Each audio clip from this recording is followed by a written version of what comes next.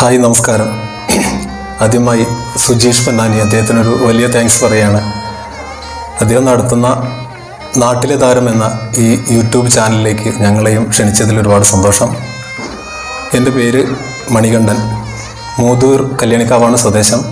ഞാനൊരു മ്യൂസിക് ടീച്ചറാണ്. ഇവിടെ സ്വരഗംഗ എന്ന പേരിലൊരു സംഗീത വിദ്യാലയം നടത്തുന്നു. അല്ലാതെയും കുറച്ച് കുട്ടികളെ പഠിപ്പിക്കാൻ ഭാഗ്യമുണ്ടായിട്ടുണ്ട്. പിന്നെ എനിക്കൊരു മോനും മോളുമാണ്. മോൻ ആദർശ്, മോൾ നന്ദന. രണ്ടുപേരും മ്യൂസിക് അഭ്യസിക്കുന്ന കുട്ടികളാണ്. മോൻ 8ാം ക്ലാസ് മുതൽ സംസ്ഥാന കലോത്സവത്തിൽ 5 വർഷം തുടർച്ചയായി പങ്കെടുക്കാനും സമ്മാനം നേടാനും കഴിഞ്ഞതിൽ വളരെ സന്തോഷമുണ്ട്. മോളും സബ് ജില്ലാ കലോത്സവത്തിൽ പങ്കെടുക്കുകയും സമ്മാനം നേടുകയും ചെയ്തിട്ടുണ്ട്. രണ്ടുപേരും ചേർന്ന് പ്രോഗ്രാം അവതരിപ്പിക്കാൻ ഭാഗ്യം ഉണ്ടായിട്ടുണ്ട്. ഞങ്ങളിവിടെ അവതരിപ്പിച്ച കീർത്തനം ഹംസധ്വനി രാഗത്തിലുള്ള ഒരു കൊച്ചു കീർത്തനമാണ്. കർണാടക സംഗീതത്തിൽ അടിസ്ഥാനപരമായി 72 മേളകർത്ത രാഗങ്ങളാണുള്ളത്. അതിൽ 29ാമത്തെ മേളകർത്ത രാഗമായ ധീരശങ്കരാഭരണത്തിൽ നിന്ന് ജനിച്ച ഒരു രാഗമാണ് ഹംസധ്വനി രാഗം. ഇതൊരു ഔഡവ രാഗമാണ്. ആരോഹണത്തിലും അവരോഹണത്തിലും 5 സ്വരങ്ങൾ വരുന്ന രാഗങ്ങളെയാണ് നമ്മൾ ഔഡവ രാഗങ്ങളെന്ന് പറയുന്നത്.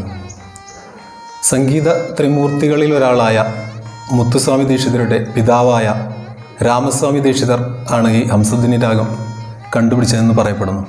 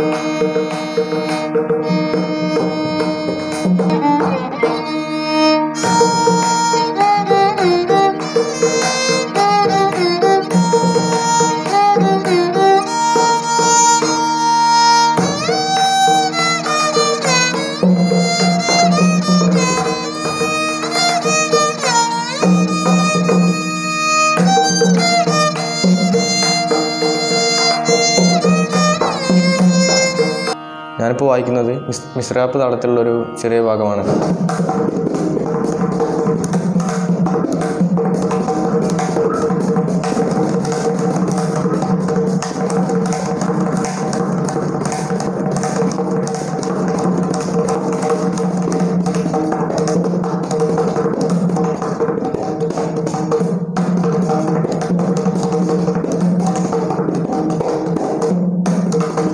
കർണാടക സംഗീതത്തിനെ കുറിച്ച് പറയുകയാണെങ്കിൽ അടിസ്ഥാനപരമായിട്ട് 72 രാഗങ്ങളാണ്.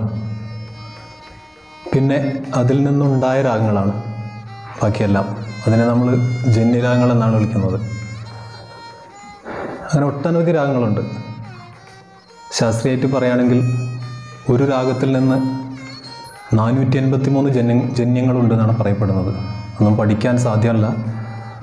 അത് കാരണത്താലായിരിക്കാം വലിയ വലിയ മഹാന്മാർ സംഗീതം കടലാണെന്നൊക്കെ പറയാൻ കാരണമെന്ന് വിശ്വസിക്കുകയാണ്. പിന്നെ ഓരോരോ ടൈമിൽ പാടുന്ന ചില രാഗങ്ങളുണ്ട്. അല്ലാതെയും സാർവകാലികമായിട്ടുള്ള രാഗങ്ങളുണ്ട്. അതായത് ഏത് സമയത്തും പാടാൻ പറ്റുന്ന ചില രാഗങ്ങളുണ്ട്. എന്താ വെച്ചാൽ ഏത് സമയത്ത് പാടിയാലും അത് ശോഭിക്കും എന്നുള്ളതാണ് അത്രേ. മോഹനം അങ്ങനെയുള്ള രാഗങ്ങളൊക്കെ നമുക്ക് ഏത് രാത്രിയിലും ഉച്ചയ്ക്കും പാടിയാലും അതിൻ്റേതായിട്ടുള്ളൊരു മൂഡ് ഫീൽ കിട്ടും. പിന്നെ പ്രഭാതത്തിലൊക്കെ നമ്മൾ പാടുന്നത് പല രാഗങ്ങളുണ്ടെങ്കിലും കൂടിയിട്ട് ഭൂപാളം എല്ലാവർക്കും അറിയാവുന്ന ഒരു പേരാണ് രാഗം. അതേപോലെ രേവഗുപ്തി, ഭൗളി, ഇതെല്ലാം രാവിലത്തെ രാഗത്തിൽ പെടുന്നതാണ്. ഇതൊക്കെ സത്യത്തിൽ ഓരോ നോട്ടിൻ്റെയൊക്കെ വ്യത്യാസം തന്നെയുള്ളൂ. സരിഗ പദസ എന്നുള്ള ഭൂപാളാണെങ്കിലും രേവഗുപ്തി ആണെങ്കിലും ഗാന്ധാരത്തിൻ്റെ ചേഞ്ച്, ദൈവത്തിൻ്റെ ചേഞ്ചൊക്കെയാണ് ഇതിൽ വരുന്നത്. പിന്നെ സരിഗ പദസയിൽ അവരോഹണത്തിൽ നിഷാദം ചേർന്നാൽ ഭൗളിയായി. അങ്ങനെ ഒട്ടനവധി കീർത്തനങ്ങളും ഉണ്ട് രാഗങ്ങളിലൊക്കെ. എനിക്കൊരു 30 വർഷത്തോളമായി ഞാൻ പാട്ട് പഠിക്കാൻ തുടങ്ങിയിട്ട്. കുറേ കുട്ടികളെ പഠിപ്പിക്കാനും ഭാഗ്യം ഉണ്ടായിട്ടുണ്ട്. കുറച്ച് സ്കൂളുകളിൽ വർക്ക് ചെയ്യാനുള്ള ഭാഗ്യം ഉണ്ടായിട്ടുണ്ട്. സ്കൂളുകളിലെന്ന് പറയുമ്പോൾ നമ്മൾ അവിടെ ബേസിക്കൽ ശാസ്ത്രീയ സംഗീതം ആവില്ല. അവർക്ക് മത്സരവേദികൾക്ക് വേണ്ടിയിട്ടുള്ള പാട്ടുകൾ പഠിപ്പിക്കാൻ നമ്മൾ തയ്യാറാവേണ്ടി വരും. ലൈറ്റ് മ്യൂസിക്, അതുപോലെ ഫോക്ക് സോങ്, പാട്രിയോട്ടിക് സോങ്, അങ്ങനെയുള്ള പാട്ടുകൾ. സാർവകാലിക രാഗം എന്ന് പറഞ്ഞ ഒരു രാഗമാണ് മോഹനം. നമുക്ക് ഏത് സമയത്തും പാടാൻ പറ്റും, കേൾക്കാനും സുഖമാണ്. അത് കാരണത്താൽ തന്നെ ആയിരിക്കാം അതിൽ ഒരുപാട് ഫിലിം സോങ് ഒക്കെ വന്നിട്ടുണ്ട്. ആ രാഗത്തിൻ്റെ ആരോഹണം എന്ന് ഞാൻ പറയാം. സ രി ഗ പ ധ സ, സ ധ പ ഗ രി സ, സ രി ഗ പ ധ സ, സ ധ പ ഗ രി സ. ഇതാണ് മോഹനം. അപ്പോൾ ഇതിൽ നിന്ന് നമ്മൾ ഒരൊറ്റ നോട്ട് മാറിക്കഴിഞ്ഞാൽ അത് ശിവരഞ്ജിനി അറിഞ്ഞ രാഗമായി. ഏത് നോട്ടാച്ചാൽ ഗാന്ധാരം, അന്തരഗാന്ധാരം വായിക്കുന്നത് സാധാരണ ഗാന്ധാരം ആക്കി കഴിഞ്ഞാൽ ഒരുപാട് ഡിഫറൻ്റുള്ള രാഗമായി മാറും ശിവരഞ്ജിനി. നോക്കാം നമുക്ക്. സ രി ഗ, ഗ ചെറുത് പിടിച്ചു കഴിഞ്ഞാൽ ശിവരഞ്ജിനിയായി. സ രി ഗ പ ധ സ, സ ധ പ ഗ രി സ. ഒരു നോട്ടേ മാറുന്നുള്ളൂവെങ്കിലും ഒരുപാട് ഡിഫറൻ്റ് ആണത്. ഇതുപോലെ തന്നെ നമ്മൾ ഇപ്പോൾ ദൈവതം വായിക്കണതിനും അതിൽ നിഷാദം, കാകളി നിഷാദം വായിച്ചാൽ അത് ഹംസധ്വനി രാഗമായി. സ രി ഗ പ നി സ, സ നി പ ഗ രി സ. അത് ഹംസധ്വനിയായി മാറി. അങ്ങനെ ഒന്നൊന്നിനോട് ബന്ധപ്പെട്ട് കിടക്കുകയാണ് നമ്മൾ രാഗങ്ങൾ. ഓരോ നോട്ട് 2 നോട്ടൊക്കെ മാറുന്നുള്ളൂ. പക്ഷെ അത് സംഗീതത്തിൽ നമുക്ക് ഒരുപാട് ഡിഫറൻ്റ് ആണ്, ഒരുപാട് വ്യത്യസ്തമാണ്.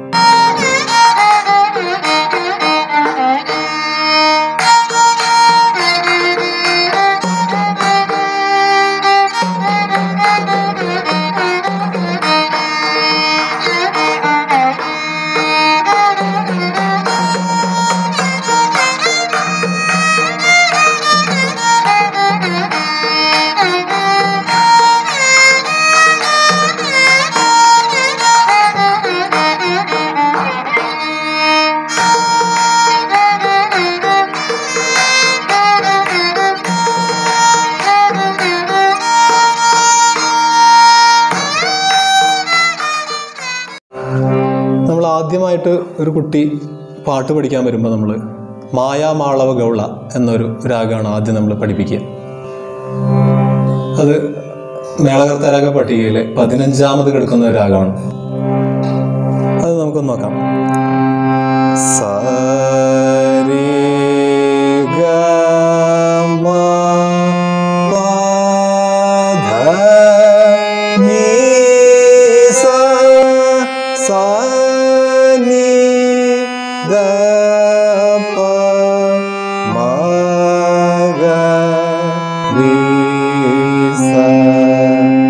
ഇതാണ് ഈ രാഗത്തിന്റെ ആരോഹണം. ഇതിലാണ് നമ്മൾ ആദ്യകാലങ്ങളിൽ ഇപ്പോൾ സരളി വരിശ, മധ്യസ്ഥായി വരിശ, മേൽസ്ഥായി വരിശ, ജണ്ട വരിശ, വക്ര വരിശ, ധാട്ട് വരിശ, അങ്ങനെ ഒരുപാട് വരിശകളാണ് ആദ്യം നമ്മൾ പഠിക്കുന്നത്. ശേഷം നമ്മൾ സപ്തതാള അലങ്കാരങ്ങൾ, 7 വെറൈറ്റി താളങ്ങൾ, അതുവരെ നമ്മൾ ഈ രാഗമാണ് പാടുന്നത്. ശേഷം നമ്മൾ ഗീതം പഠിക്കുമ്പോൾ മാത്രമാണ് മലഹരി പറഞ്ഞൊരു രാഗം പുതിയത് പഠിക്കുന്നത്. മലഹരി രാഗം നമ്മളെ ഈ രാഗത്തിൽ തന്നെ ജന്യമാണ്. അതിനുശേഷമാണ് മറ്റ് നമ്മൾ രാഗങ്ങളെ കുട്ടികൾ പരിചയപ്പെടുന്നത് ഗീതങ്ങളിലൂടെ. ഗീതം, പിന്നീട് ജതിസ്വരം, സ്വരജതി, ആ ഒരു രീതിയിലാണ് സാധാരണ പഠിപ്പിച്ചു പോവാറ്. നോട്ട് സ്വരഗീതങ്ങൾ, വർണ്ണം, കീർത്തനം, ഈ ഒരു രീതിയിൽ ഒരുപാട് പഠിക്കാനുണ്ട് നമുക്ക്. കീർത്തനം, കൃതി, പദം, ജാവലി, തില്ലാന, അങ്ങനെ പോകുന്നത്. ഞാൻ ഈ ഒരു രംഗത്ത് 30 വർഷത്തോളമായി പഠിക്കാനും പഠിപ്പിക്കാനൊക്കെ ആയിട്ട് തുടങ്ങിയിട്ട്. ഒരു സന്തോഷമുള്ള കാര്യം എന്താ വെച്ചാൽ ഒട്ടനവധി കുട്ടികളെ പഠിപ്പിക്കാൻ കഴിഞ്ഞിട്ടുണ്ട്. ഇപ്പോഴും പഠിപ്പിച്ചുകൊണ്ടിരിക്കുന്നു. കുറച്ച് സ്കൂളുകളിലും ഇൻസ്റ്റിറ്റ്യൂട്ടുകളിലുമായിട്ട് ഒട്ടനവധി കുട്ടികളെ പഠിപ്പിക്കാൻ കഴിയുന്നുണ്ട്. വളരെ സന്തോഷമുണ്ടായ ഒരു കാര്യത്തിൽ. പിന്നെ മോനും മോളും ഈ ഒരു രംഗത്തുണ്ട്, നന്നായി സപ്പോർട്ടുണ്ട്. അത് കാരണം വളരെ സന്തോഷമാണ്. ഞങ്ങളൊരു മൈനസ് എന്താ വെച്ചാൽ വൈഫ് ഒരു 5-6 വർഷത്തോളമായി വൈഫ് ഞങ്ങളെ വിട്ടു പോയിട്ട്. ആ ഒരു സങ്കടം മാത്രമേ ഞങ്ങൾക്കുള്ളൂ ഇപ്പോൾ. പിന്നെ എങ്കിലും ഞങ്ങൾ സുഖമായിട്ട് പോകുന്നു, പ്രോഗ്രാം ചെയ്യുന്നു. മോളും ഇടയ്ക്ക് സ്റ്റേജുകളൊക്കെ ചെയ്യാറുണ്ട്. അവളൊരു 100-ലധികം വേദി വായിച്ച് കാണും ഇപ്പോൾ ഏകദേശം. മോനും ഒരു 500 വേദി കഴിഞ്ഞ് കാണും. അവൻ്റെ കാര്യം എന്താ വെച്ചാൽ വലിയ മാസ്റ്റേഴ്സിൻ്റെ കൂടെയൊക്കെ ഇടപഴകാൻ കഴിഞ്ഞിട്ടുണ്ട്. അവൻ്റെ ഗുരുനാഥന്മാരുടെ കൂടെ വലിയ വേദികളൊക്കെ പങ്കിടാൻ കഴിഞ്ഞിട്ടുണ്ട്. കേരളത്തിലെ വലിയ വലിയ സ്ഥലങ്ങളിലൊക്കെ പോയി കച്ചേരി അവതരിപ്പിക്കാൻ പറ്റിയിട്ടുണ്ട്. പാലക്കാട് ഗണേശ മാഷയും സജിലാൽ സാറിൻ്റെയൊക്കെ കൂടെ പല വേദികളിൽ പോകാൻ പറ്റിയിട്ടുണ്ട്. എൻ്റെ അരങ്ങേറ്റത്തിനും അവനാണ് മൃദംഗം വായിക്കാറ്. ഞാൻ 2013 മുതൽ കുട്ടികളെ ഗുരുവായൂർ അരങ്ങേറ്റം നടത്തി വരുന്നുണ്ട്. മിക്കവാറും എല്ലാ വർഷവും ചെയ്യാറുണ്ട്. ഈ ഒരു വർഷം നമുക്ക് കൊറോണയുടെ പ്രശ്നം കാരണം സാധിച്ചിട്ടില്ല. കുട്ടികളിപ്പോൾ ഒരു അരങ്ങേറ്റത്തിന് പാകപ്പെട്ടിരിക്കുന്നുണ്ട്, അവരെ ചെയ്യാനുണ്ട്. ഞങ്ങളൊരു മ്യൂസിക്കൽ വീഡിയോ ആൽബം ചെയ്യുന്നതിൻ്റെ ഒരു പ്രോഗ്രാമിലാണ് ഇപ്പോൾ ചെയ്തുകൊണ്ടിരിക്കുന്നുണ്ട്. ആ കാര്യം അത് ഫൈനലായിക്കൊണ്ടിരിക്കുന്നു. കൊറോണയുടെ അന്ത്യഘട്ടത്തിൽ അത് ചെയ്യാനുള്ളൊരു കൊറോണ മാറിയിട്ട് അത് ചെയ്യാനുള്ളൊരു തീരുമാനത്തിലാണ് ഞങ്ങൾ.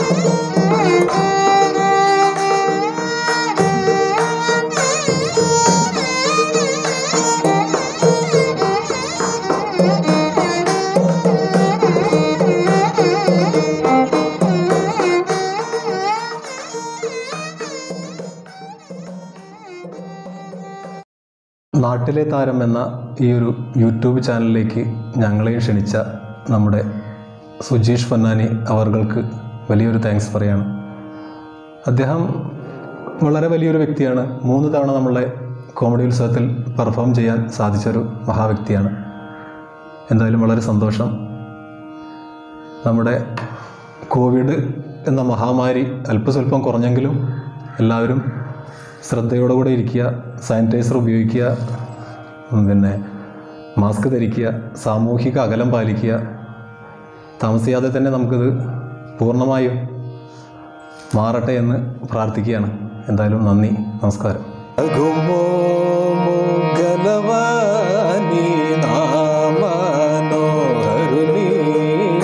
జగమేలు సూరుని జానగి వరుని రఘుమోము గలవాని నామను హరుని జగమేలు సూరుని జానగి వరుని రఘుమోము గలవాని నామను హరుని జగమేలు సూరుని జానగి వరుని దేవాది దేవుని దివ్య సుందరుని శ్రీవాసుదేవుని సీతారాఘవుని రఘుమోము గలవాని నామను హరుని జగమేలు సూరుని జానగి వరుని సుజ్ఞాన నిధిని సోమ సూర్యలోచనుని